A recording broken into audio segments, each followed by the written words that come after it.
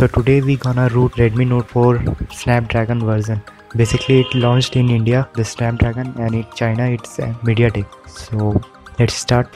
The first step, you need to apply for the permission, and to apply permission I will give the link in the description below. Once you get the permission from MI, you will get the permission in approx 1 week. I got the permission in 3 days.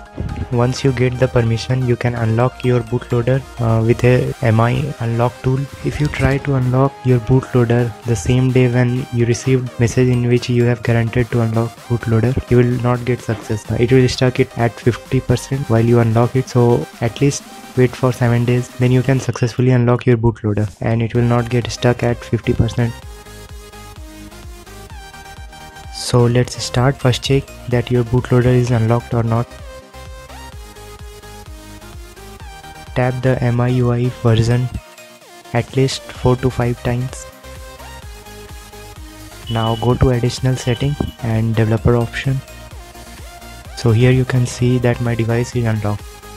First we need to install the global beta ROM or developer ROM, because the stable ROM does not allow you to root your device, and if you try to root that you will always get boot loop. Okay, now let's power off our device. Now press the power button and volume down button simultaneously. So here you get the fast boot logo. Now connect your PC with our device. Now open up the ADB fast boot folder. Right click anywhere on this folder and then open command window here. Now we will get the command window like this. Type here fastboot boot twrp_mito.img. Press enter. Now your phone will boot into the recovery mode. It's booting into the recovery mode. Swipe this. If you have the beta ROM on your USB drive, then insert it, or if you have ROM on your memory card, then it's fine. Now select wipe and swipe this. Go back. Now wipe again, advanced wipe, and check this Dalvik system data internal storage cache. Now go back and let's install the beta ROM now.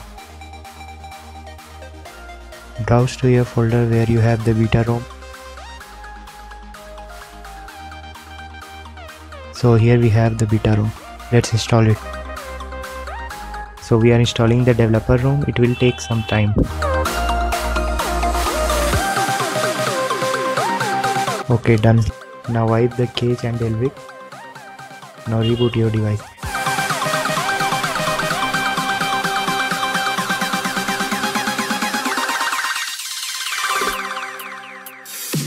Okay, now we boot up. Let's complete this setup quickly.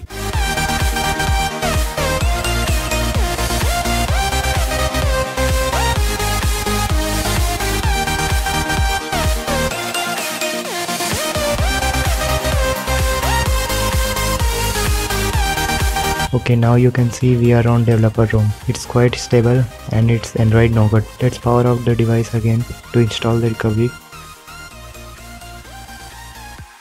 Okay, now press the power button and volume down simultaneously again. It will boot into the fast boot.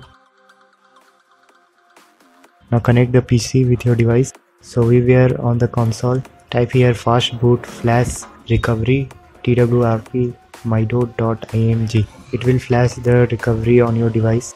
Okay, now boot up into our recovery. For that, type fastboot boot twrp mito.img. So here we are on recovery again, and this time your recovery is completely installed in your device. Now put your USB or micro SD card where you have the Super SU zip. Navigate to its location. First you need to install this lazy flasher no verify, because if you don't flash this you will get stuck on MI logo. So it's compulsory, you have to flash that. Now flash the latest Super SU if you have any. Installing Super SU.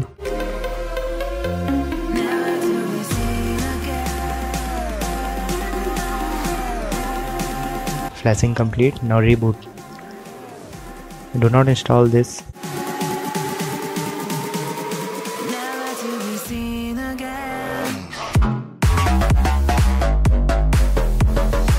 Okay, our device is now boot up. See, we got the Super SU, and now your device is rooted. You can boot into the recovery anytime you want. You just need to press the power button and volume up button simultaneously. So if this was helpful to you, give a thumbs up down below, and thank you for watching this video.